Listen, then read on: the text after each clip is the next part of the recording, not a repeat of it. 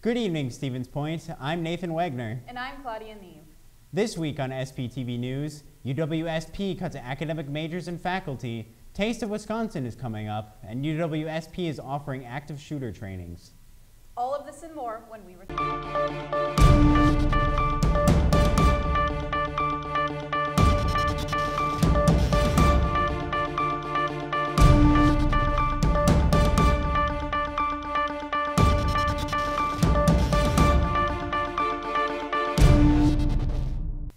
Over the past several years, enrollment has declined as UW-Stevens Point has graduated seniors faster than it can enroll freshmen.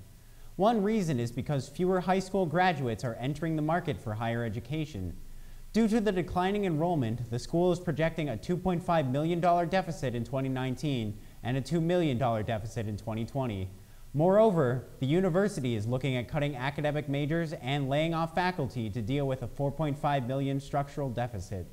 Greg Summers, UW-Stevens Point Provost and Vice Chancellor of Academic Affairs, said layoffs could involve tenured faculty. Summers also stated that years of state budget cuts and tuition freezes have compounded the university's financial problems. If the financial problems aren't turned around, they could eventually impact UW-Marathon County and Wausau and UW-Marshfield-Wood County, which will become branch campuses of UW-Stevens Point.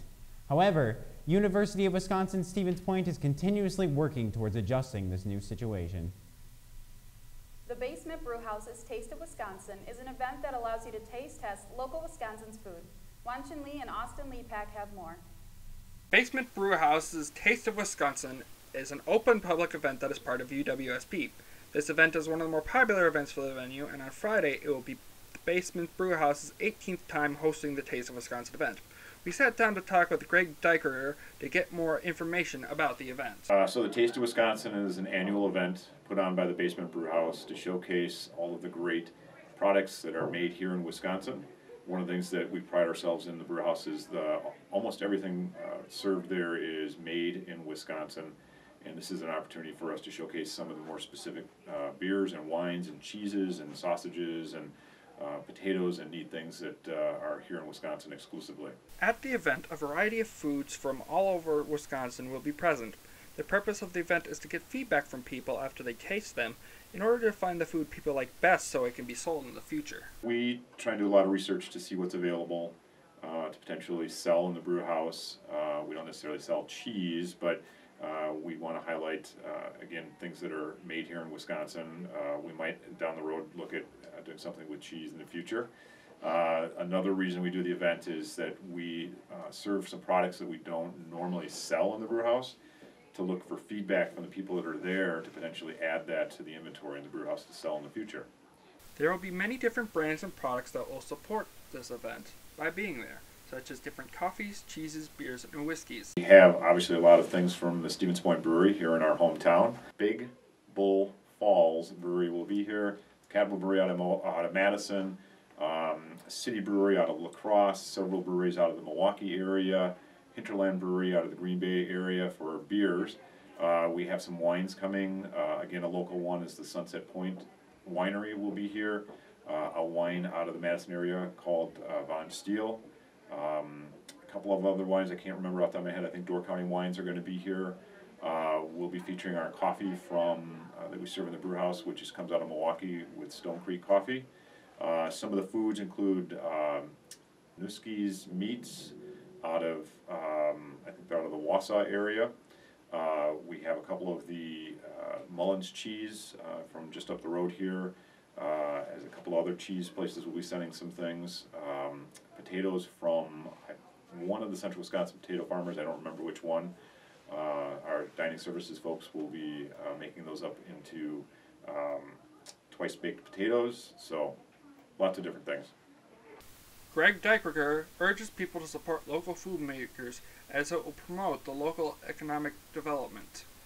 Central Wisconsin's got a lot of great unique things to it in regard to the types of products that are provided, so this event not only allows us to look at those things, potentially sell in the brew house, but as if you were to come to the event, you might find something that you wouldn't normally try at this event, and then when you go to your local grocery store or your local wherever to get the product, you'll say, oh, I remember that at the Taste of Wisconsin, so I'm going to get that for my home.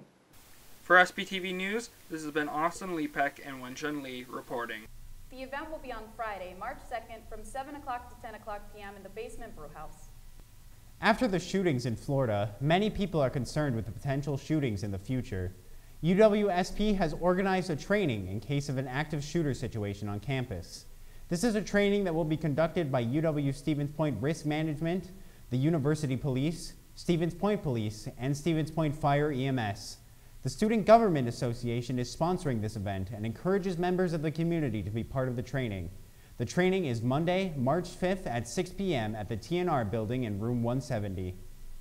The EENA, Environmental Educators and Naturalists Association, is looking for a creative t-shirt design for their annual spring fundraiser for Earth Week Eco Fair. This year's theme is Discover Your Community. What's in your backyard? Anyone is welcome to submit their work. The requirements for their submission can be looked up on campus announcements. The deadline to submit work is on Monday, March 19th. For more information, contact Carol Cole from EENA. The Central Wisconsin Collegiate Job Fair is happening on March 6th. Breanna Schmitt and Dashanay Scott have more. If you're looking for an internship or your first job after graduation, the UW Stevens Point Collegiate Job Fair has the opportunity for you. Sponsored by UW Marshfield, Wood County, Mid-State Technical College, UW Stevens Point, and the UW Marathon County, the Central Wisconsin Collegiate Job Fair aims to find graduates interested in career positions or students who are seeking internships. The event will take place Tuesday, March 6, 2018, from noon to 4 p.m. in the DUC Laird Room. The Academic and Career Advising Center is also holding many career preparation presentations that help students become better prepared for job interviews, help students create resumes and cover letters, and help students locate career opportunities.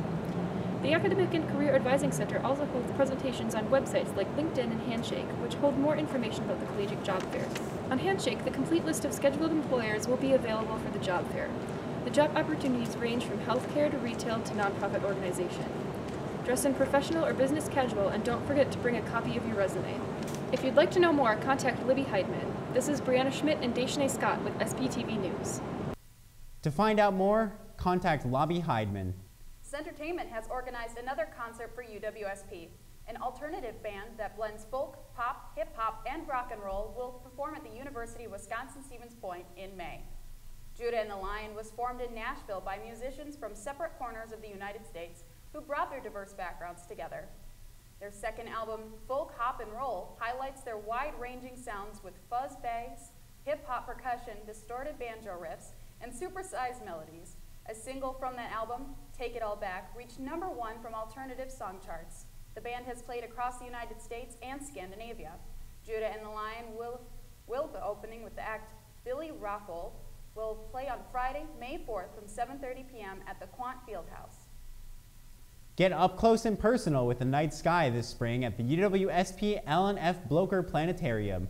The show, More Than Meets the Eye, takes a deeper look at objects of the night sky as seen through a telescope or binoculars during a night of observing, compared to observatory photos and spacecraft views. This is a free event with the planetarium seating first come, first served for up to 55 people. More Than Meets the Eye will be presented Sundays at 2 p.m., March 11th and 18th, April 8th, 15th, 22nd, and 29th, and May 6th at the planetarium.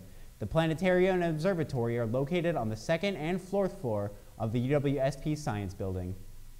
Spring is coming early to Schmitt Reserve at UWSP with a variety of free workshops that celebrate the upcoming season. These public programs will be taught by UW Stevens Point students at the Reserve Center.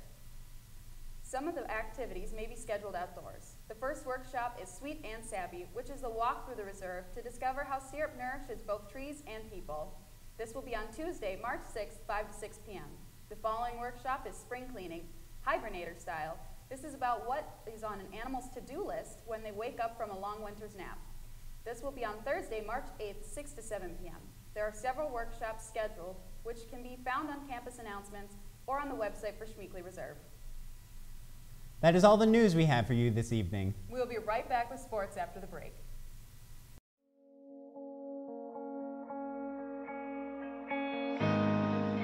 It's a very welcoming place. Even if you don't know what support you need, just coming down, we can look at individual schedules and talk about all the different options that are available.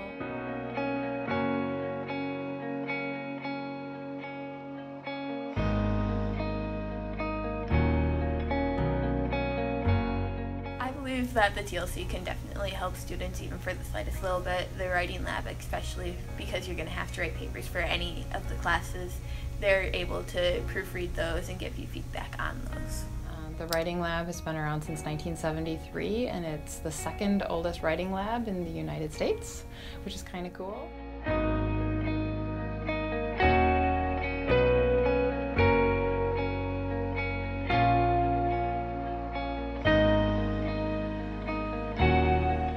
Surprised by everything that I learned about TLC because I didn't realize there were so many resources for students.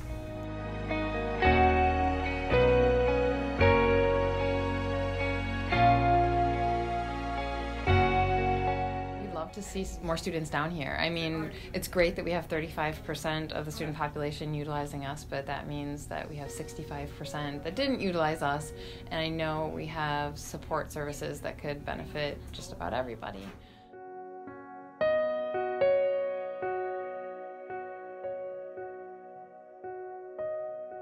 It means to me that I'm able to add another link between the TLC and the students. I know that as a big organization, it's kind of hard to get word out to the students, especially because they're not going out and meeting with the students or being part of their classes or anything like that. So having that extra link probably helps them out a lot. And when you come down, there's free coffee, tea, and hot cocoa, so make themselves at home and learn a little bit about how they can be supported.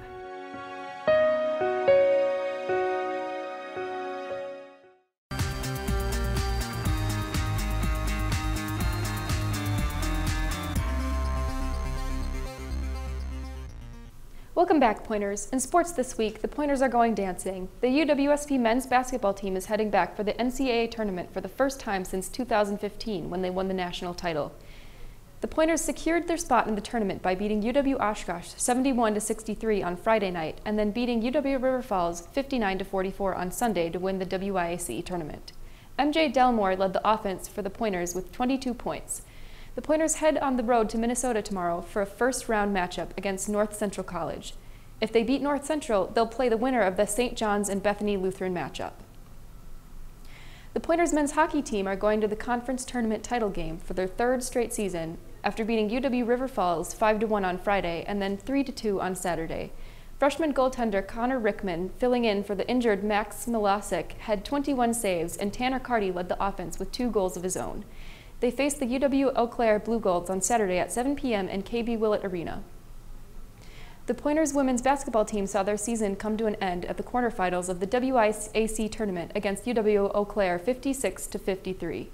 Lexi Rowland led the Pointers in what would be her final game with 15 points. On Tuesday, the WIAC conference announced its all-conference teams. Mickey Rowland found herself on the first team and all-defensive team. Fellow senior Taylor Barrett found herself on the all-honorable mention team, and junior Caitlin Broberg was named to the all-sportsmanship team. The UWSP women's hockey team saw their season come to an end this past season. The Pointers lost to UW-River Falls 9-0 on Friday and 6-1 on Saturday. The Pointers finished their season with a record of 13-11-3. The Wisconsin Badgers basketball team wrapped up the regular season with a 68-63 loss at home against Michigan State on Sunday. The Badgers were led by a gutsy performance at the hands on freshman point guard Brad Davidson. Early in the second half, Davidson's shoulder popped out. After having it popped back in, he continued to play, finishing with a career high of 30 points. On Monday, the Big Ten Conference announced its all-conference teams. Ethan Happ landed on first team All-Big Ten voted by the Admida and second team All-Big Ten voted by the coaches. Brad Davidson landed on the Big Ten All-Freshman team. The Badgers' first game of the conference tournament was this morning against Maryland, and they came away with a 59-54 win. Ethan Happ led the Badgers' offense with 14 points. The Badgers will play Michigan State tomorrow at 11 a.m.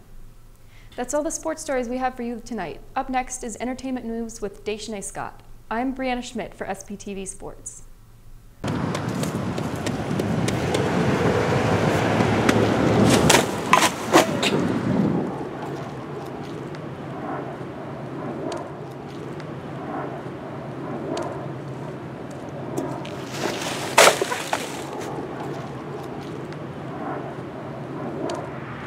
So I hear they have like a sale at the DUC or whatever. Yeah. Some like type of coffee.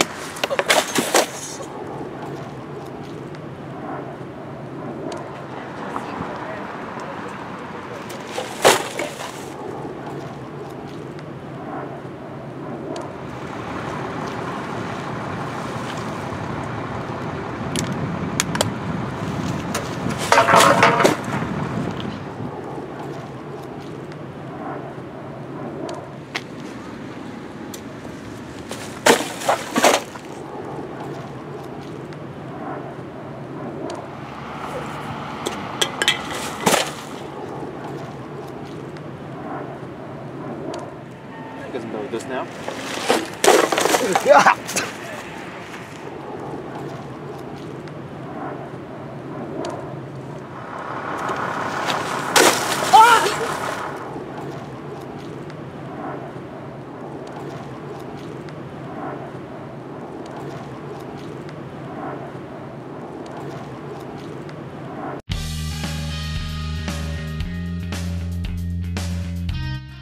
Warzala, the 7th largest book printer in North America, is hiring students for the semester.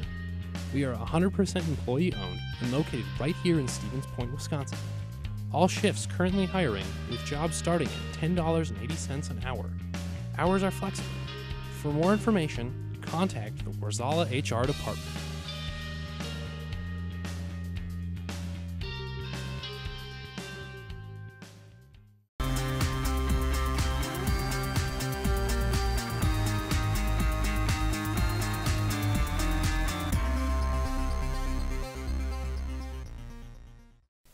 Welcome back, Pointers.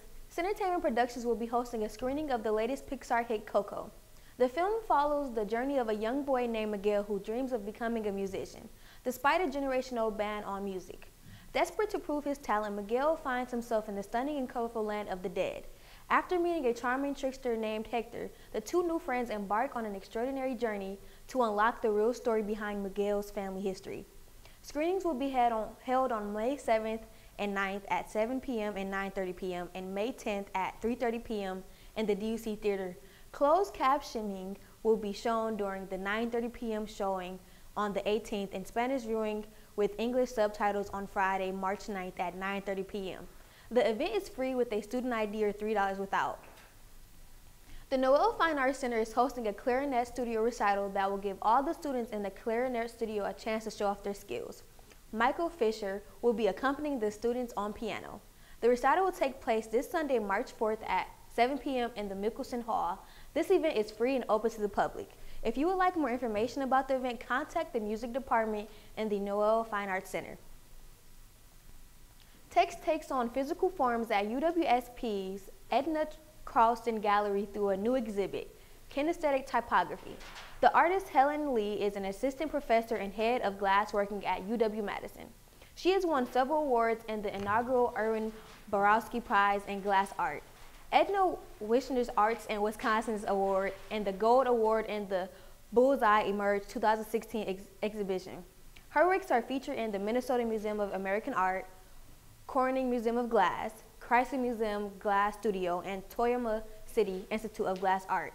Her work is now on display until Monday, March 19th with a closing reception and artist talk on the final day at 4 p.m. The gallery is open to the public Monday through Friday from 10 a.m. to 4 p.m., on Thursdays from 7 p.m. to 9 p.m., and on weekends from 1 to 4 p.m. If you like dancing, playing games, and supporting a good cause, then this event is for you. Dance Marathon is hosting an event to support the local Children's Miracle Networking Hospital. There will be a Zumba instructor, families from the Children's Hospital, prizes to win, and more. It costs $3 to enter and an additional $2 for unlimited food donated by Noodles, IHOP, Culver's, and more. The event will be held on Saturday, March 10th from 5 p.m. to 9 p.m. in the DUC Laird Room. Our proceeds go directly to the Children's Miracle Network Hospital. That's all we have for you this week for entertainment news. Now over to Nicole Pfeiffer with Pointer Politics. I'm Dashanay with SPTV Entertainment News. Welcome back, Pointers. In politics this week, the State Elections Commission is refuting an NBC News report claiming Wisconsin websites or voter registration systems were compromised by the Russian hackers prior to the 2016 election. U.S. officials told NBC the American intelligence community had developed considerable evidence that websites or voter registration systems in 7 states, including Wisconsin, were compromised and that they never told the states involved. However, a statement from the commission said the Wisconsin Elections Commission has never detected a successful hacking attempt on its systems, nor has it ever been notified of one by the Department of Homeland Security or any other state or federal agency. The statement was sent to NBC more than a week before it published its report. The Elections Commission also said, after checking with U.S. Homeland Security and other partners, they confirmed no other hacking attempt besides a 2016 scanning attempt Five of the states whose online systems were allegedly breached also denied the NBC report. An official with the Wisconsin Association of School Boards stated earlier this week that an assembly bill to provide grants to schools that wish to tighten their security is a step in the right direction, but more resources will likely be needed. Bob Butler, the Associate Executive Director of the Wisconsin Association of School Boards, said Wisconsin schools have been diligent over the years in adopting safety plans and are revisiting them frequently, especially after the recent increase in school shootings. He said they are also trying to intercede on the front end with troubled students looking at things that may have precipitated these kinds of thoughts and or behaviors. When asked about the suggestions of teachers taking training and carrying weapons in school, Butler said there are many questions surrounding that, including liability and staff willingness to carry guns. Butler was also asked about a bill that the Assembly passed that would create a grant program to pay armed guards in schools. Butler replied, "We think it's a step in the right direction. Ultimately, what we would prefer to see is resources available for those schools districts so they could have resource officers or police liaison officers if they want to go that route." Pointer Politics will keep you updated on this topic. That's all we have for you this week in Pointer Politics. I'm Nicole Pfeiffer, and we'll be right back after the break. Quiet on set. We'll be back in 10, 9, 8, 7, 6, 5, 4, 3, 2, 1. Take Ben. Live at SPTV, mic check, audio check, news directors adjusting the sound, teleprompter running smoothly. Floor director, alert! Cameras are rolling, bring in the talent. Where's the makeup artist? Anchors ready for the news. Are you ready to join SPTV? That's a wrap, lights out.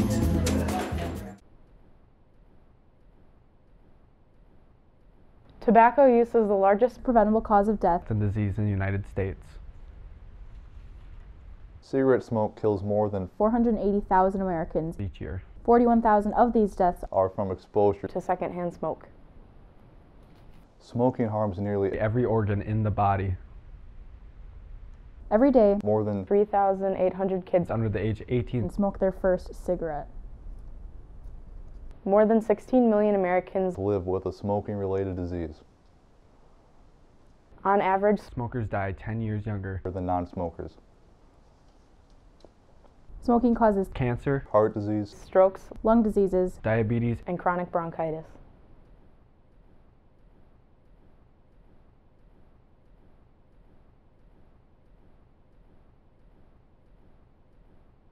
That's all we have this week at SPTV News. Until next time, Stevens Point, have a great night.